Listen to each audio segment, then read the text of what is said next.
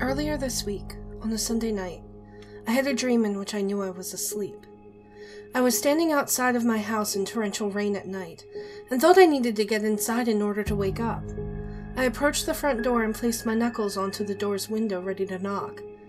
I knew that my next action would bring me one step closer to consciousness. The moment I knocked on the door, the thudding sound of the knock was so loud, so frightening, and so real that it woke me from my sleep. I jumped up immediately and listened out for a further knock at the door. I was roasting hot, sweating profusely, and my heart was beating so hard. I don't think I would have been able to tell the difference between a knock at the door and my thudding heartbeat. After I came back to my senses and realized the possibility of the door knocking at the exact moment of dreaming it is incredibly low, I fell back asleep. Monday, the following night, I had the same dream. Right back outside the front of the house in the pouring rain again, intensely staring at the house. I slowly walked to the front door. This time it was open. I walked in and went straight into the kitchen. I opened the cutlery drawer and pulled out the largest meat knife I have. I looked into my reflection through the blade of the knife.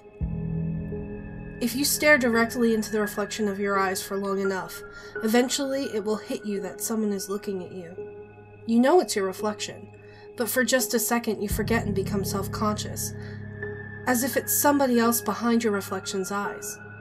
It didn't take a second of looking at my reflection through the blade to realize that somebody else was looking back. The moment I realized it was somebody else wearing my grin in the reflection, I slammed the cutlery drawer shut. Again, I shot up out of bed. The sound of the metal clanging in the drawer as it abruptly closed was so defined and so crystal clear, it couldn't have been a dream. Really spooked this time, I went downstairs to the kitchen. I was half asleep and had to check. I opened the cutlery drawer. I was relieved to find the knife still in the drawer. I closed it and went back to bed. It took a little longer this time, but I fell asleep. Tuesday night, my dream started with that grin in the reflection. From the look in his eyes, I could tell that the man in the reflection knew he was looking back at someone confused and scared. I found myself looking into the reflection of the knife already in my hand, while I stood outside of my house in the rain. The front door was open again. I walked into the house, directly up the stairs and into my bedroom. I looked at the bed and saw someone sleeping in it. It was me. I knew what I was going to do, but also knew that I couldn't stop myself. Instead, I kept thinking over and over again, "Wake up!" My emotions were both in two extremes at once. I was terrified, but at the same time I was thrilled and excited to kill. "Wake up!" I shot right out of bed and stood up. I was absolutely drenched in sweat, roasting hot, but relieved to find nobody stood in front of me with a knife.